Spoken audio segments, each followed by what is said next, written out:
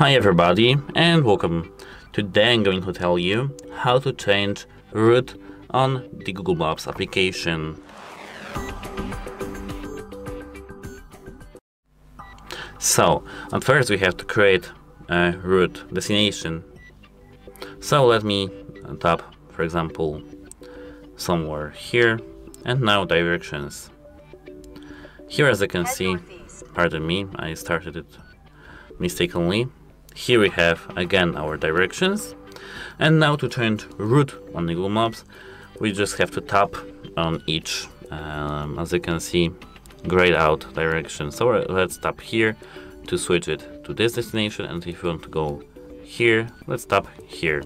As you can see, we have 3 different times, so keep that in mind, and you will be changing times too. You can change routes even by managing the avoiding tolls, avoiding highways, ferries, prefer fuel efficient routes, engine type gas, vehicle icon while navigating, default, and see toll pass prices. That's it, hope it helps you, and goodbye.